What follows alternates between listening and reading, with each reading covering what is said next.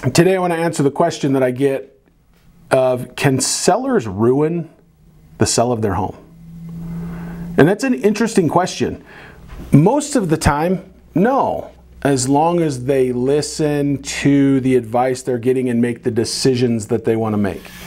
Now, where that can become a challenge is sometimes they get into and they try and negotiate, or they get into the process and they want to befriend the person that is buying their home.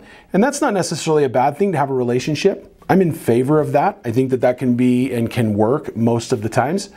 But I think that sometimes there's this expectation, or that there's an unrealistic expectation of, we typically love the way, especially if we built it, we love it, even if we're selling it to move.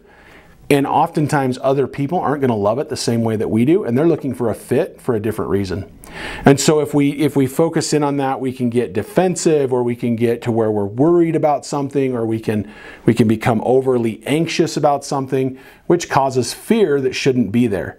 And it creates something that's non-existent in reality. So oftentimes it's best to say, we'll handle the negotiations, because we know what you want. We know what the goal is, and we can help you get to that end goal, and have the buyer and the buyer's agent handle their side of it so that they're getting what they want. And ultimately we work together, and the goal is that it fosters a great relationship where necessary. Want to make sure that you, as a seller, you're moving forward powerfully. Let's make sure that the strategy's in place, and let's focus on accomplishing the goals that you have through the strategy that we create. Thanks for being here.